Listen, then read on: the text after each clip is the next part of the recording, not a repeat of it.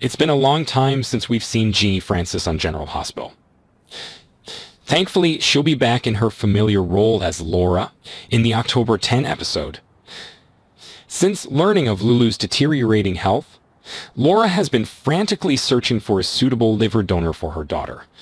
She witnessed a series of tests that showed that she was not a suitable donor for Lulu. Undeterred, she was determined to go to East Africa to find Lucky, believing that he would be a ray of hope for her sister. With the help of Jason and Anna, Lucky returned to town safely.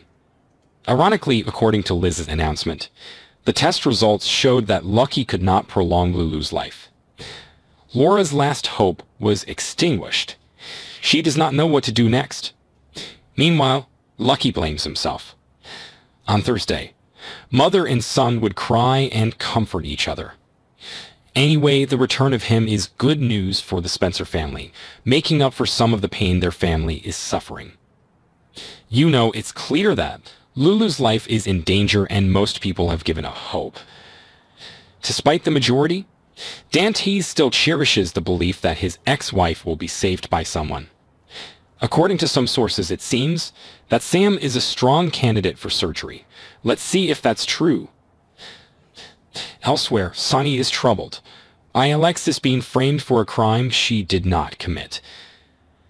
Seeing Christina getting more and more haggard, the boss blames himself for making a serious mistake.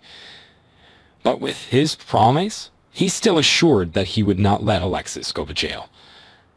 In a moment of urgency, he summons Diane to ask for her assistance with some legal matters. General Hospital spoilers suggest that Sonny will turn himself in rather than continue to cover up his crimes. That being said, he needs Diane to make sure she has a way to help Michael, Carly, and Jason out of the mess he's made. It seems that the boss's decision will receive strong opposition from Michael and Jason. Stay tuned to see if Sonny finally gets everything going as he planned.